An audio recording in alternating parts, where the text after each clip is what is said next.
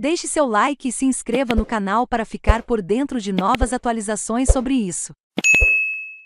Fab lança os primeiros satélites do Projeto Lessonia. 1. A Força Aérea Brasileira, Fab, realiza, nesta quarta-feira, 25/05, às 15h25, o lançamento dos primeiros satélites do Projeto Lessonia. 1.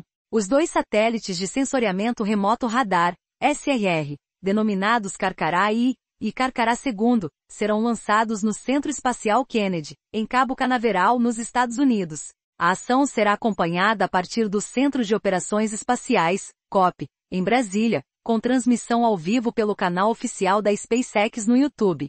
O projeto Lessonia consiste na aquisição de uma constelação de satélites de órbita baixa, de emprego dual, visam atender às necessidades operacionais das Forças Armadas, do Centro Gestor e Operacional do Sistema de Proteção da Amazônia, CENISPAM, bem como de agências governamentais. O sistema de imageamento do projeto Lessonia utiliza um sensor ativo de detecção capaz de gerar imagens de altíssima resolução, que podem ser obtidas a qualquer hora do dia ou da noite, independente das condições meteorológicas, pois o sinal emitido atravessa as nuvens. Dessa forma, é possível o monitoramento continuado de áreas de interesse do Brasil, buscando cumprir plenamente o Programa Estratégico de Sistemas Espaciais. No futuro também está prevista a implantação de um conjunto de satélites de fabricação nacional para a obtenção de imagens óticas. Ele complementará a capacidade do Ministério da Defesa de imagear o território nacional, atendendo, assim, a todas as demandas governamentais.